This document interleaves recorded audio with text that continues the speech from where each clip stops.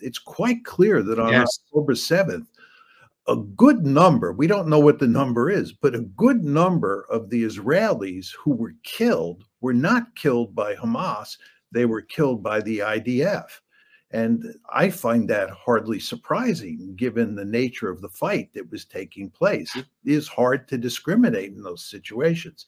Now, the Hannibal doctrine is a very different matter. The argument there, or the claim there, is that what the Israelis do is that if it looks like an Israeli soldier or even an Israeli citizen is going to be captured by Hamas or some other terrorist group, to use the Israelis' language to describe those groups, then the IDF will kill those Israelis so that they don't become hostages. And the logic here is that Israelis have such a high regard for human life that if hostages are captured, it will be almost impossible for Israel not to pay an enormous price to get those hostages back.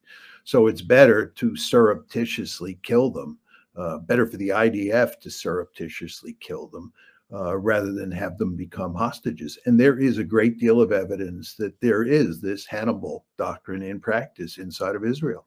That's murder. I guess you could call it that. Okay.